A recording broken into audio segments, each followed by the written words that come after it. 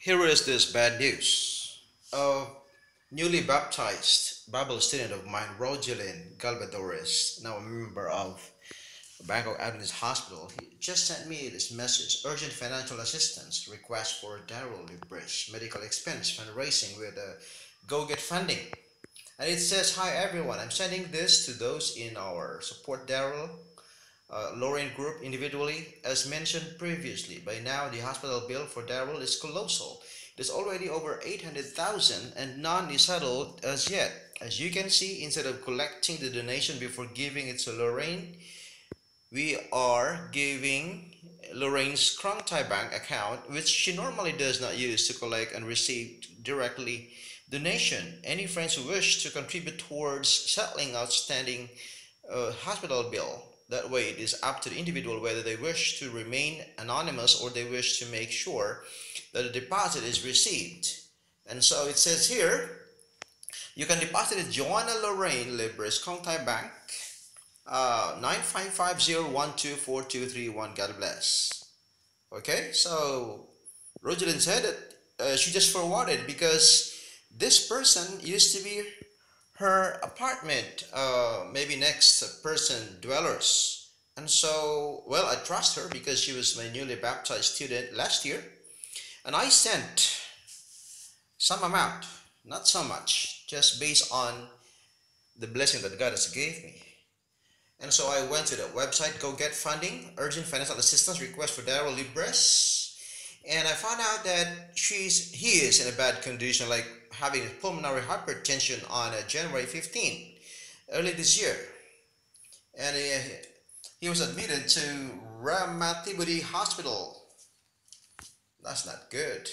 And so he needed a heart and lung transplant, but 2 weeks later, it's a miracle that it was gone. Actually, he was not allowed to undergo, but he saved himself from it. Now, the problem is he has this cocktail of medications, and it's a heavy burden to the family, and even to him. Even his medical insurance could not cover all the expenses.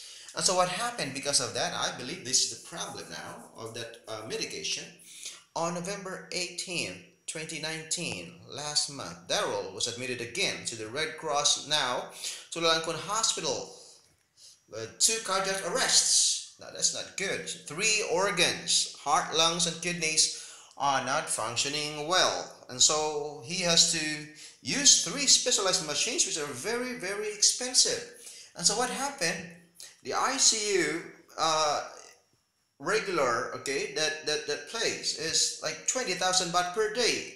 And so now it has gone up to 800,000 baht after 9 days using those specialized machines. So his current health insurance plan cannot actually cover it. You see that? Even if he is ready for it.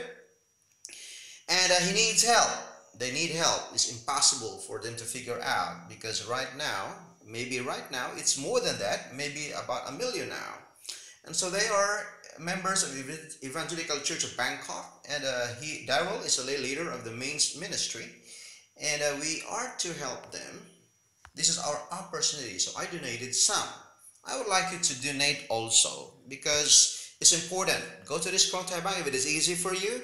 Copy this number and send your donation right now based on the blessings God gave you. God does not look at the amount, but on the percentage, on the blessings He gives you. God bless. Now, I'd like to look at here what the Bible says in Matthew 25 here. Those on the right hand in verse 34, God said, "Inherit the kingdom prepared for you." Okay? Like, come, you blessed of my Father. Why? Verse 36 is so clear. "I was naked, I was sick, you visited me, you helped me." This, in other words, they help the needy. Even if they say, "When did we help you?" And in verse 40, the king said, "Well, you done it to the least of my brethren, you done it to me." However, verse 41, those who are not helpful to the needy, to the sick, are in a dangerous situation, because in verse 41 says, "Depart from me, you cursed, into everlasting fire, prepared for the devil and his angels." Why is that? The reason is verse 42. They were in need of food, drinks, they were sick, but then they were not being helped. And they keep asking, when did we help? When did we not help you? Well, what you did to listen, my brethren, verse 45, you did it to me. And so you go into everlasting punishment, but the righteous into everlasting life. I'm not scaring each one. I'm just saying here responsibility for each one, that our responsibility is really to help. And that it is very, very basic in the law, because the law is loving God, and the second part of the law is loving our fellow men. So we are to help our brothers and sisters who are in need. I want you to consider these questions tonight. If you have your care group meeting, answer this one, or can be a source of your discussion. When will you help Daryl and other loved ones and friends in real need? All right? I suggest you help them now, even if your amount or income is little, because God gives you. We help because God blesses us. Second, when will you save for emergencies? If you were Daryl, I want you to picture yourself, that person is yourself, not Daryl. Do you have any emergency savings? Well, answer that question with your care group. Third, is your current occupation preparing you for a real emergency such as almost 1 million baht cost? Like it happens to Daryl, 800,000 baht already in just 9 days. I want you to discuss it with your care group. 4. What will you really do if your monthly savings are not enough for such emergencies? What I mean, Senator Elizabeth Warren in 2014 suggested this 50-30-20 rule in budgeting. For example, the 20% should be used for your future, for your savings, okay? And for example, before that, she says 30% for your wants and 50% for your needs. For example, out of the average monthly income in Thailand is 15,000 baht, you save 20%. So monthly you have 3,000. So in 60 months, that is 5 years, you will have 180,000 of savings. So little, not enough to cover the medical bills. Even if your income is 2 times 30,000, save 20% of that, 6,000 monthly baht. And for 5 years, you only have 360,000. Not enough again. Even if your income is doubled to 60,000 baht, you save monthly 12,000, that is 20%. And for 5 years, you save 720,000 baht. Is not enough again to cover. You double your income to 120,000 baht, saves 20%, 24,000 baht monthly. For 5 years, 60 months, well, you have about 1.4 million, 40,000, like Fortuner. Takes 5 years. What if that is only for one person in that particular week? And what if next month another person of your family has the same problem again? Then you will wait for another 5 years. Correct? That is why Robert Kiyosaki said, savers are losers. It just means that 20% savings is not enough even if your income is 100,000 baht. So what to do? Well, there seems to be a problem with Warren's 50-30-20 budget rule, because the 20% for savings is not enough. How about the 30%? Well, bad thing here is she allocates it for wants, for shopping, dining out, habits. That makes the problem.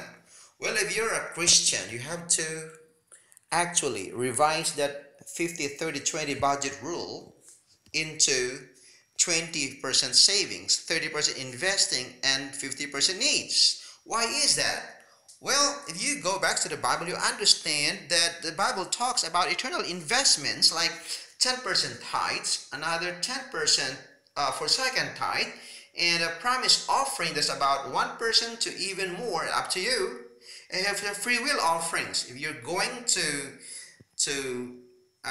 break it down, it would be like this: that 10% for tithe, about 23% for offerings and second tithe, and even more, that is 33% already. So you can just run it off to 30%, And that was taught by Pastor Marcus Bonfin of the General Conference Stewardship Director last year, June 18 to 20, 2018, right? In Bangkok. Leaders of the Southern Asia Pacific Division came to Bangkok for more than 10 countries. Well, look, the Bible is so clear. Will a man rob God, yet you have robbed me? But you say, how have you robbed? How have we robbed you? In tithes and offerings. In other words, we cannot touch that 30% for investing. And even I taught that in the church and I followed it, and I even make this into an evangelistic meeting like 7 days to become financially free, putting God first. So you can see, right? That was in May. Well, what happened is May, June, July, I was tried. Maybe, I don't know if it is by the devil, but God allowed it to happen that my salary was just cut into less than half. What a challenge. Just I imagine Job was tried by the devil, allowed by God to happen. Well, I was just laughing. What happened to me was a challenge. I understood and I tried to understand really about stewardship. What went wrong? Why? This is a big challenge for us. For most of us, you would say and look at it like a problem. I have found out that our leaders do not talk about, they never talk about advanced financial stewardship. It means that 30% for eternal investment, that is only basic. Okay? Whether you like it or not, that is only basic. Even if you follow that, well, we have another question we need to answer. Since you cannot touch the 30% budget for investing, because that is not yours, but for God and others, where will you get the budget to prepare for your possible emergency later? Okay? Malachi 3:10 says, bring ye all the tithes into the storehouse, and that includes offering, because the previous verse 8, tithes and offerings that will cause you to rob him if you don't give. And there may be food in my house, and test me now in this, says the Lord. There's a promise. If I will not open you the windows of heaven, if you test him, and pour you out a blessing that there shall not be room enough to receive it. Is it wonderful? This is not prosperity preaching. God is indeed promising that if you are faithful to him, he will open up the windows of heaven. For what? For wants or for needs? So let's look at here in the 50-30-20 budget rule. What is the problem here? Okay? If you look at it from Haggai 2:8, that God is the source of money, the silver is mine, the gold is mine, declares the Lord. It means that the whole pie 100% is God's. Alright? And we are not free to use it whatever we want. We cannot use it for whatever we want, but only according to what he wants. In that case, instead of just 20% savings and 30% investing to be used and convert into an asset, what do we do with the 50%? So clear. Philippians 4:19, but my God shall supply all your wants. Needs. According to his riches and glory by Christ Jesus. In other words, we are to stick to that 50% budget for needs, and that is not for wants. The problem we have is that we use it for wants instead of needs. It has to be only for needs. So strictly speaking, only this is the Christian budget rule. Now in Matthew 6:33 it says, but you seek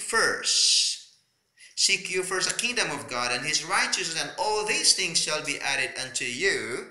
All these things do not include the ones like luxurious watch, iPhone, whatever gadget that you have, anything you want, because the context says they are food, shelter, clothing, and so they are, all these things means need. And Malachi 3 says that I'll pour you out a blessing for all the needs that we need. Okay? All the things that we need, not the wants. Now we put it in the better context now. And so I call it 50-30-20 biblical budget rule, and I call it advanced stewardship because it is not taught, never been taught this way, that we can use the whole pie, that even 20, 30, 50% for God, for His purposes, if we put God first, and that is to be used wisely. As a wise steward of God, we are to use. So what do we do with the 50% needs? Okay, I have found out that we can turn that into an asset. Not only the 30% used for an asset for investing for eternity, and a 20% saving can be used for your investing here on earth, for wholesome and not mammonic investments. But you can also use the 50% needs and turn them into an asset. Asset means is anything that would put money back into your pocket. And so if you buy and you use any expenses anywhere else and they do not return to you, they are liabilities. What I want you to do with your church or group or family or whatever, consider this one. Invite me. I will give this more to you in detail. How to turn your needs, budget, and expenses into an asset. And if you follow this, this is a proven system already. In 2 to 5 years, you will save yourself from that kind of trouble. Your stock market cannot save you in 5 years, even if your income is 120,000. Believe me, go back to the mathematical calculation that I use. If you follow the biblical principles and turn also this whole pie, especially the 50% needs budget, into an asset. How? Invite me. I will show you the plan how to do it. We will save ourselves. My heart is very painful whenever our church members do not get this idea and are not serious in using God's money for His glory, especially in wasting the 50% budget for needs into wants and other things. I want you to consider, brother and sister, do this one before you need it, before you land in the hospital, before any emergency happens, before you cry for your loved ones who is in need, even if the income is 100,000. Your insurance cannot help. Now there is a way out. I will show you the plan. Invite me. Our partner is God, and we will do it with Him. God bless you and your family and your church.